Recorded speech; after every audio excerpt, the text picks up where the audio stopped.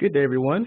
I'm your moderator, Lead Judge, and welcome to today's webinar entitled Building a Future-Ready Customer Service Experience, brought to you by Takata. As a note, to honor the privacy of our attendees, only your name will appear in the attendee window. In today's webinar, we'll be giving you a break from the day-to-day complexity of doing what you do, developing perfect customer experiences, and instead, we have Micah Solomon here to give us an informative and lighthearted view of what it takes to please your customers today and tomorrow.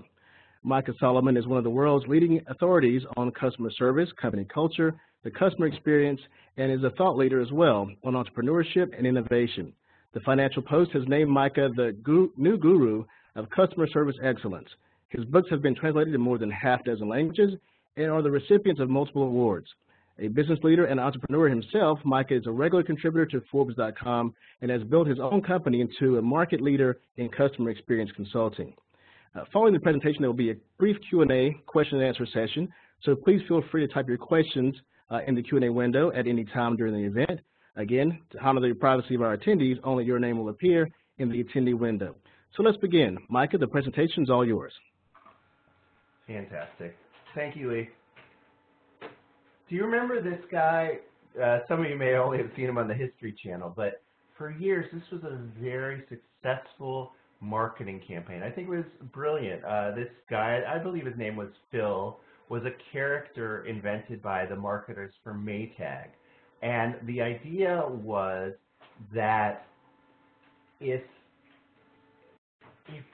you were Phil, you were having the loneliest, saddest, most boring days possible because the Maytag dishwashers and washers and dryers, they never needed fixing. So this is clever marketing. The problem is that in today's world, it's much scarier than that for businesses. So if you were Maytag, for example, and this is just an example, if someone's looking to buy an appliance, I think they're much more likely to go to Facebook and see if the We Love Maytag Facebook page has more activity or the Maytag Sucks page has more activity. So even though brilliant marketing is great, it needs to fit with the reality, with the customer experience that is actually being enjoyed or otherwise by your customers. So I find this very scary a situation as a company, and I think many of you have as well. Customers are in charge. Customers know that they're in charge. Now, from time to time, it's very tempting to forget this. And I'd like to start out by reading an example from a company that did forget this. Now, I've changed the name of the company because, honestly, I think they've suffered enough. But other than the name change, this is how it appeared on Yelp. On March 3rd, I posted a restaurant review on this website. And 7 days later, I was threatened with a lawsuit by an attorney representing Serenity Seafood Cafe for 2 unverified statements that I made. In order to peacefully resolve this matter, I am following the course of action the attorney has requested in the letter. I will retract my posting, the posting being replaced by the following retraction. And here's the retraction. In retrospect, I really should have said, to me, the line-caught rainbow trout tasted like farmed fish because it was almost flavorless. And it looked like farmed fish because it was the wrong color and crumbly. Perhaps it was indeed wild fish that had just spent too long in the freezer. And I should also have said pertaining to the chicken that, quote, this chicken seemed to me like frozen tenders because it was the size, shape, and texture of large pieces of solid plastic. So this poor business got some bad advice from their lawyer. They forgot that the customer was in charge, and it didn't work out very well for them. So knowing that the customer is in charge, I'm going to share 3 principles with you for pleasing customers today and tomorrow. Number 1, the Jetsons test can help you decide what to make self-service versus where you should deploy human-delivered service. So the Jetsons was a show from 1963 that didn't run for very long, but it portrayed what they said was a world in 2063. Now, you can say they didn't get a lot of things right. First of all, everyone is white in the show. It's very sexist. People still smoke, so a lot of things are not correct. However, as far as the customer experience and technology, they came really, really close. And the reason they were able to get close was because they had hired a bunch of futurists to help them predict what things might be like in the future. So here are some of the things that are true on the Jetsons show. Much of the customer experience is provided by machines. Secretaries don't take dictation. Instead, callers leave their message on, and listen, here they got it almost right, a rewritable vinyl LP. So they predicted everything except digital. Everything except digital. Sorry about that. Self-service push-button breakfast was how you would get your meal in the morning, particularly if you were in a hurry. The chores around the house were taken care of by Rosie the robot. Now, I don't know about you, but we have that here in the Solomon household. We have iRobot, the little robotic floor mopping machine. So even Rosie has come true, and we're even not very close to 2063 right now. But there are humans on the show, and there are humans who provide service. So what do they provide? Well, they usually provide warmth and some friendly engagement. So there's the friendly southern accented receptionist. There's Henry, who I've pictured here. He is the superintendent for their skyscraper. He does some handiwork, but mostly he's a buddy to the family, and he finds solutions to problems, like if they lose their dog, Astro. There's occasional cab drivers. No, they didn't predict Uber, but there's occasional cab drivers and such who provide human interaction and laughs. Now, the reason I'm talking about the Jetsons test is that I believe it provides a useful and amusing way to divide the customer experience. So if the service in question can be delivered more efficiently via automation or self-service, offer it that way. At least give your customers that option. If the service in question requires or benefits from human warmth, have humans deliver it. And when they do, have them do their best, warmest, most spectacular job. Now, the exceptions to point 1 and 2 are when warmth comes at the expense of efficiency, or vice versa. And when that happens, it's a judgment call, and we'll go over how to deal with that. So here are some examples where the company decided, based on the Jetsons framework, that humans were required. And a good example of this is the My Lowe's feature on the Lowe's app. So you can retrieve your warranty info. You can get tips for using items that you've purchased.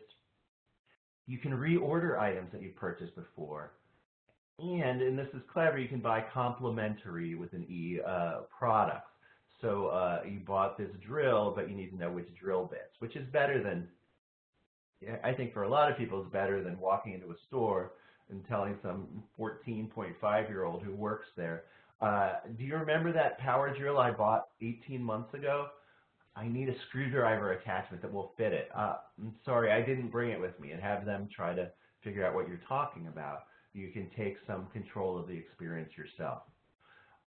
Domino's used to have an entirely analog experience where they would guarantee that your pizza would arrive within 30 minutes or less. Now, the problem with this was who drives for Domino's? Generally teenagers, generally male teenagers, the absolute worst demographic for safety. And so you're a teen, you've bought that bitchin' new Camaro, and you need help with the payment. So you apply for a job with Domino's. And your boss tells you, well, you have only 12 minutes left on the clock. You only have 12 minutes left on the clock. You have to get it there or you're fired. So they drive off real fast straight into the nearest tree, or even worse, the nearest pedestrian.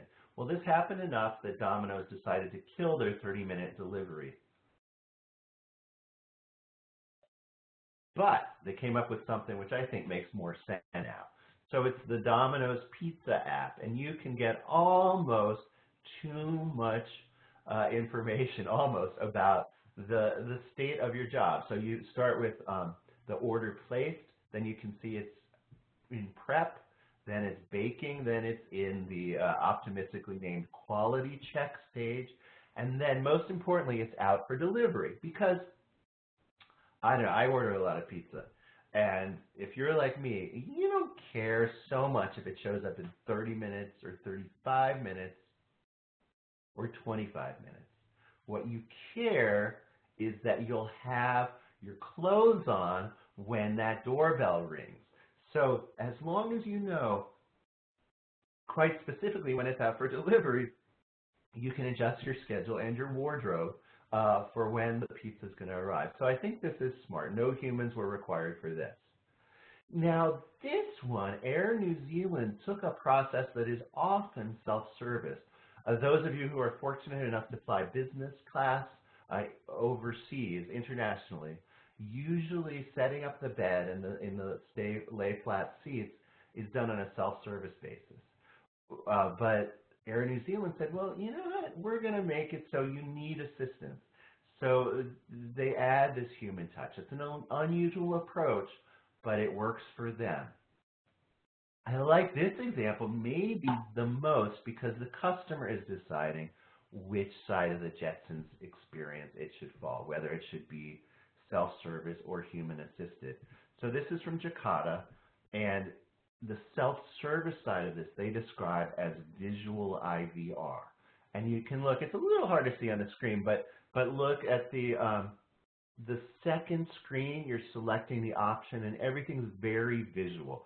This contrasts, I think, pretty well with the typical use of an IVR, where it's press 1 for billing, press 2 for technical assistance. It's a little better, I think, for most customers, assuming you're not driving, in which case you shouldn't be pressing the 1 or 2 either, I would argue. But for most customers, it's going to work better to see this all on their smartphone screen.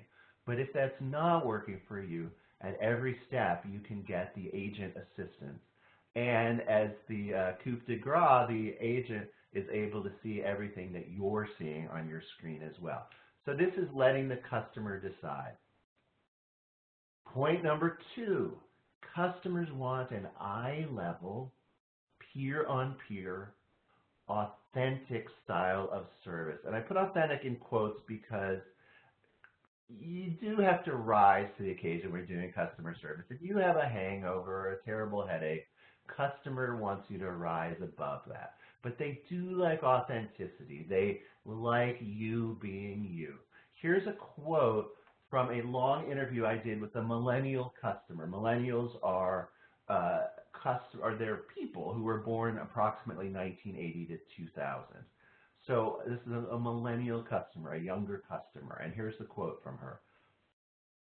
The kind of customer service I enjoy is mutually respectful when a service or sales employee seems on a par with me, and we enjoy each other as a result. So I said, well, what do you mean by on a par? What does that mean? She said she thought she meant that we are social equivalents, even though in this particular moment they are serving me, and in this particular moment I am being served. She understood that she could be on the other foot. So scripted service, very rigid service provided by employees who are not empowered to do anything for you until they ask a manager, that I feel is obsolete, at least at the best companies.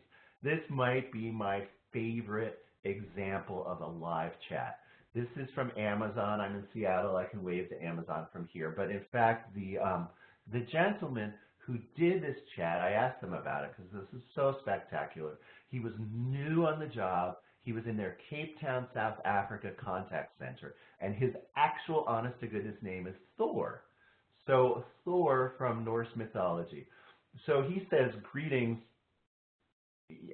he says, warmest greetings, my name is Thor. The customer jumps right in and says, greetings, Thor, can I be Odin? Now, Odin is Thor's father in Norse mythology, and Thor, instead of not playing along, which is what would happen With scripted service, he plays along immediately.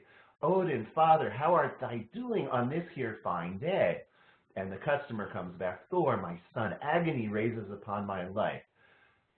Amazon, Thor says, this is outrageous. Who dares defy the All-Father Odin?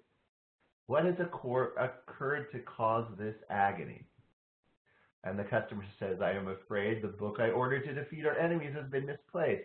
How can we keep Valhalla intact without our sacred book? And it goes on for just a little bit. Amazon says, allow me some time to round up my allies and complete this, please, Father.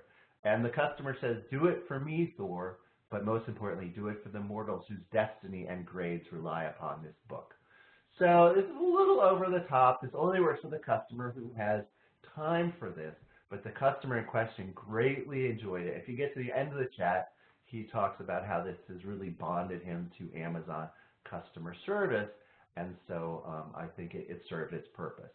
Point number 3 is chocolate tastes better when it's shared, and I will prove that in a second. Chocolate tastes better when it's shared, when one or more people are eating chocolate. The same is true for the customer experience. So I didn't just make this up. I didn't make this up so that I could try to bum some chocolate off of someone who's nearby me. This comes from the Yale School of Psychology, who very easily were able to round up some human volunteers to eat chocolate. And either you could eat chocolate in isolation or you could eat it near another person. And it turned out that even if you didn't share your chocolate, if you were just eating it in the same room with someone else, it made it taste better. They individually interviewed the one person and the other, and if they were eating it near someone else, it made it taste better, which makes me want to be, I'm not sure a psychologist, but at least a subject of an experiment. So here's an example for retail of this principle. So millennials aren't always comfortable talking with sales staff, but they do a lot of screen sharing in their real life, right? Not in the commercial world, but in their real life, they do a lot of, hey, look at this. So in clienteling, which is retail speak for what we might call a personal shopper, the personal shopper can say, this is cute, isn't it? And hand the customer the tablet. The customer says, yes, let's add this to my closet. The closet is a part of the app which temporarily stores the clothes that they hopefully are going to buy. So then you're very close to having made the sale. Now, why do customers share? One reason is what I like to call social status. So in the old days, like what you would see on Mad Men, marketers would develop these status steps. First, you had a Chevy, then they would try to move you into Cadillac, or if you had a Ford, they would try to move you into Lincoln. But for today's shoppers, status is not necessarily achieved by having visible possessions. It's much more collecting and then sharing experiences. So, yesterday I probably purchased something, but it wasn't necessarily what I shared. What I shared was there was a big rainbow over the Puget Sound, and I shared a picture of that. So if your brand can facilitate having a great experience and making it easy to share, then you make it more likely that I will share that experience rather than a totally non-commercial picture, in this case, of the rainbow. So if it's not on my phone, it didn't happen. Every millennial everywhere would agree on this.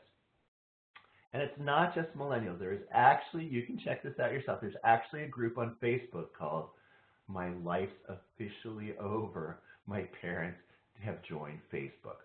So it's spreading upward age-wise to all generations. There was the New Yorker, which has a somewhat older demographic reading it, published a cartoon not too long ago where the waiter's coming up to the station, to the table and saying, excuse me, is there anything wrong with your meal? We've noticed that you haven't photographed it yet. So it's every demographic at this point. So what do you do about this? Well, build the sharing and the photography into the experience to whatever extent you can.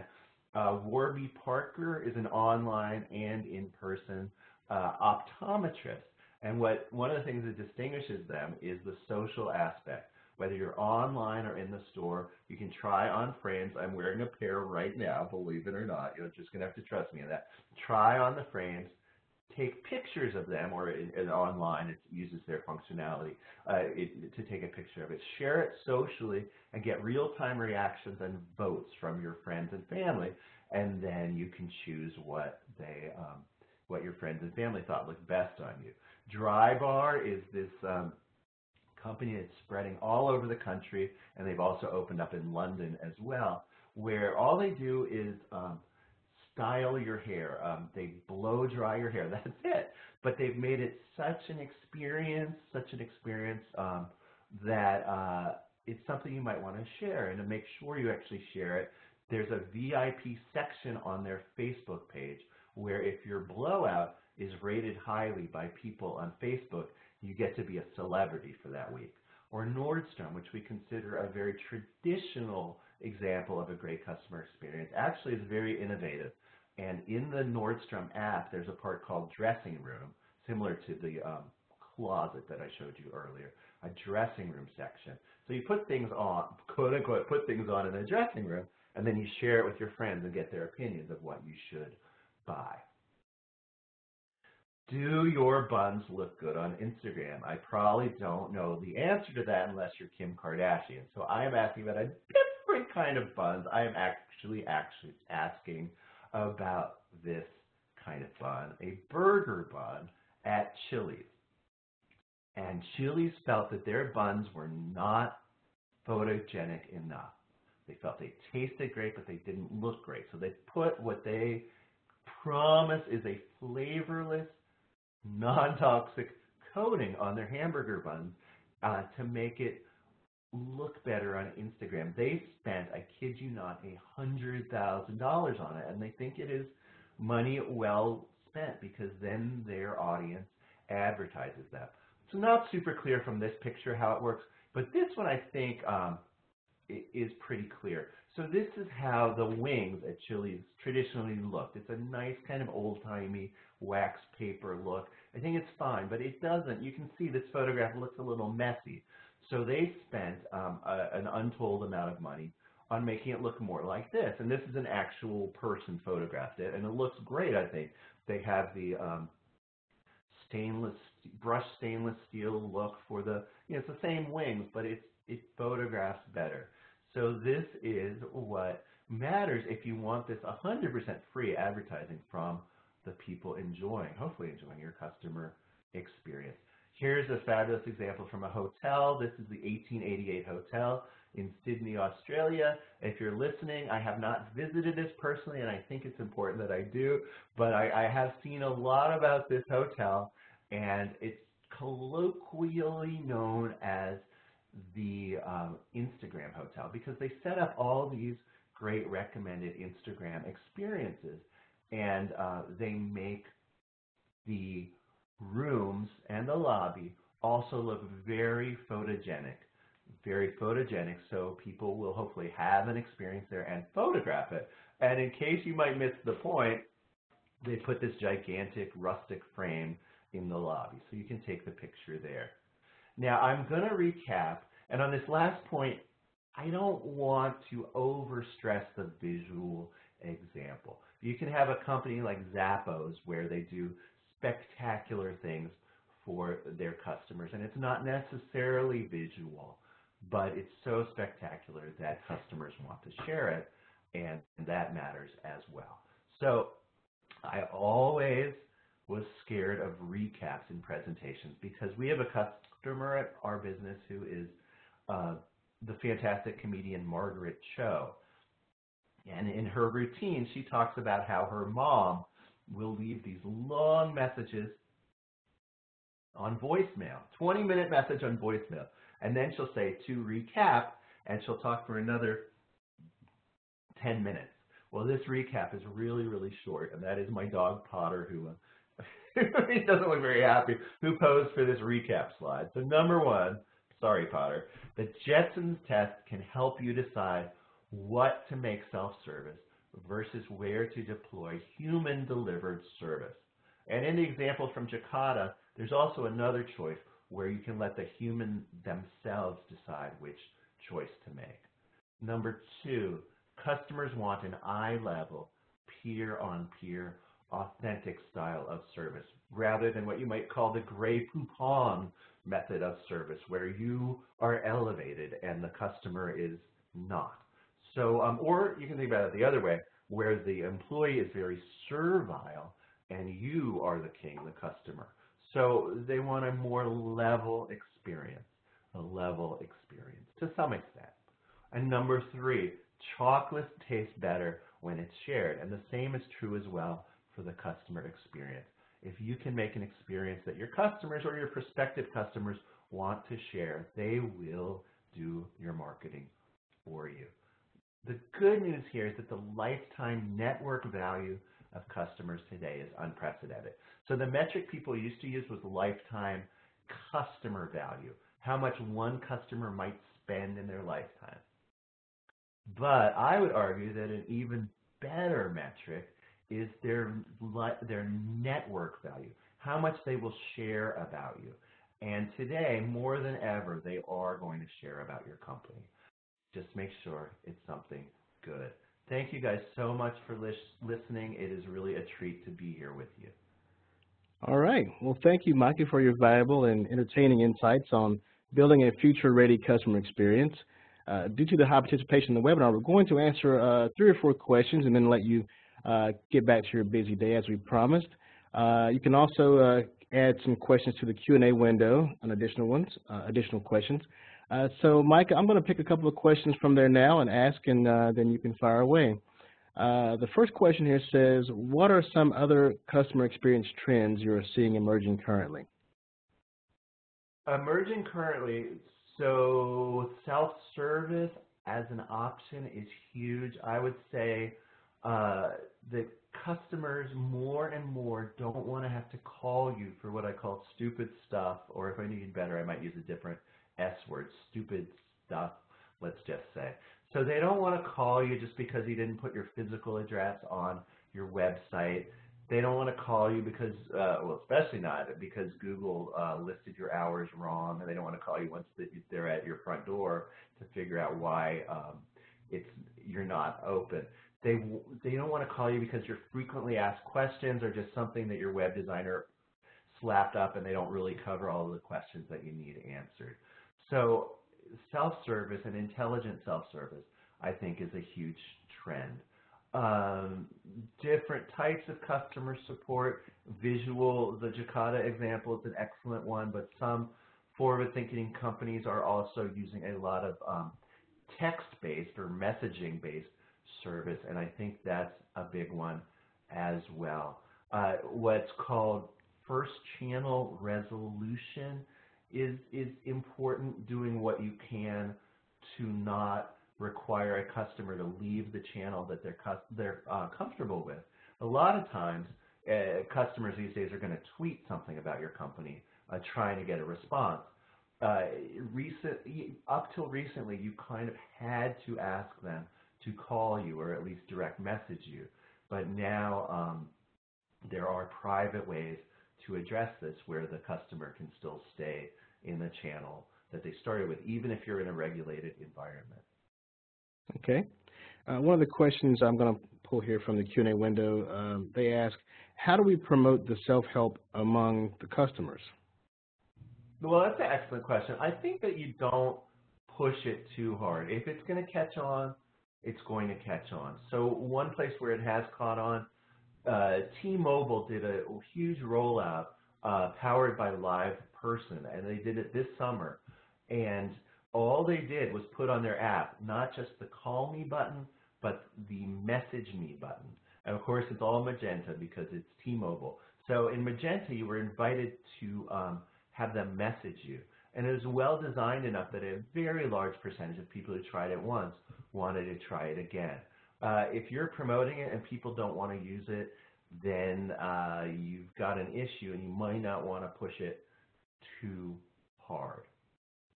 All right. I'm going to combine a few similar questions here. The next one is similar to the last one you spoke on. Actually, you can expand on it. It says, can you talk more about self-service and how it can go right or go wrong? Well, excellent. I think that is actually a really good question. So intelligent self-service means it's designed from the customer's perspective, which is not easy to pull up, both in human-delivered service and in the customer experience. It's hard to get it from a customer point of view. And the the reason it's hard is because you know so much about your company. You know how things work and how they should work. This is the curse of knowledge, it's called. You know way too much about it. So to dumb it down actually means you need to be very intelligent in eliminating jargon, eliminating things which are based on having too much knowledge of your customer. So this is both a customer experience question and what's called a user experience question. They're slightly different things, but it requires discipline. And I also would argue that it benefits from requiring people at your company to stop using your memorized logins, to stop using their special shortcuts to get into your retail-facing website. They should have to suffer through it the same way the public does, so that you get feedback from your actual staff when it's not intuitive, not easy to use. Okay, excellent. This next question referred to earlier when you mentioned that the idea of being unscripted. So the question is, does that vary in applicability by industry? Exactly, it does. It does vary, and I'm glad someone brought that up. So the exceptions to my don't script rule, they come when something is safety related. For example, mail order pharmacies that deal with injectables for people with diabetes, MS, and so forth. It's important that the person on the phone go through the script, ask, do you have any questions for the pharmacist? Have you experienced any new side effects? These things are important. So those are the exceptions. There are also exceptions which aren't necessarily driven by safety, but are driven by regulation. So if I told a banking organization, a retail bank or otherwise, that you don't follow a script, that would be wrong, because they do need to ask the questions and make the disclosures which are required by regulation. Excellent question. All right. Well, we're going to wrap things up here with one last question. Again, about the industries. We have many different varying industries on the call right now. So the question that's asked is very pertinent. They ask, are certain industries getting customer service more than others? Well, yeah, absolutely they are. I'm not sure how many people I can offend with one answer, but but let's just talk traditionally. So if you have a question about your particular industry, feel free to write to me. As long as you successfully spell both my first and last name, you will reach me. My last name's all O's. My first name's M-I-C-A-H, so it's Micah at micahsolomon.com. But talking in very broad strokes, I would say the hospitality industry is best known for service. And the reason for this is, if we think about it, there's nothing that's more of a commodity than a hotel room. It's rectangular. The toilet probably works. The door probably locks successfully. So it's infusing that with life by being hospitable. It's built right into their name. So they're probably doing the best, whether it is in lodging or in what's called food and beverage. So even you don't have to spend a large amount to, you can spend $4.50 on your latte and see how well customer service is usually handled at Starbucks. I know you all have your exceptions, but by and large, businesses that have traditionally been laggards are banking and sometimes business-to-business companies that feel that they don't have to be at the same high standard as business to consumer. But again, these are very broad strokes. There's a bank right near me called Umpqua Bank, which is famous for being the Ritz-Carlton of retail banks. I mean, that's almost exactly how they position themselves. And they strive to live up to that. So it varies by industry, but also varies a lot by business. And there you go. There's great business to business companies as well. non-retail companies as well. But those are some very broad strokes. All right, excellent. Well, this concludes our webinar today on building a future-ready customer service experience. Thanks again to our esteemed speaker, Micah Solomon. If there are any questions that we were unable to answer during today's session, well, Micah's information is on the screen right now. You can get that. And Jakata or Micah can just, directly respond to you after the event. We hope that you gained valuable insight into the future of customer service, and you can utilize that to enhance your organization's customer service. A replay of the event will be available soon on Jakata.com, along with a download link to the presentation. Thank you again for attending today. Please visit us again at Jakata.com and have a wonderful day.